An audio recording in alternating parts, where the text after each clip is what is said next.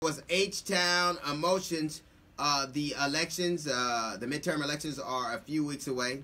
One of the concerns from the Republicans, the major concerns, are not climate change, it's not racism, it's not income equality, it is not concern about LGBT brothers and sisters. Their number one concern is immigration, even though it's at its lowest point in the last, it's at very low. The immigration is not a real concern.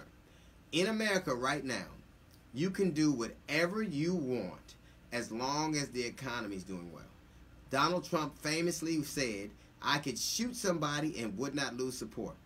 In America right now, you can turn your back while several of your citizens, thousands of your citizens, are dying in Puerto Rico.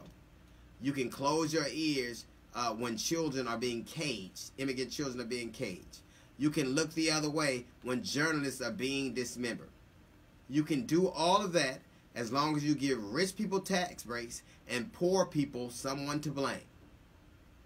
It is amazing in America right now that we are becoming great again as long as we make money.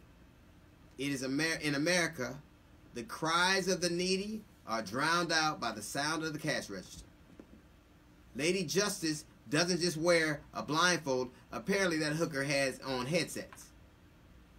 In America right now, it is all about the dollar. That's how we justify anything.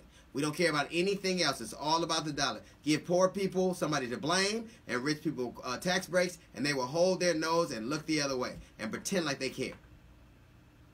Donald Trump isn't a president. Donald Trump cares only about the money. Cash rules everything around me.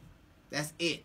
Donald Trump ain't president. I think he's auditioning to be a new member of the Wu-Tang Clan. That's a little note from the GED section. We got the Jazz Report coming up in 15 minutes. It's the D.L. Hughley Show.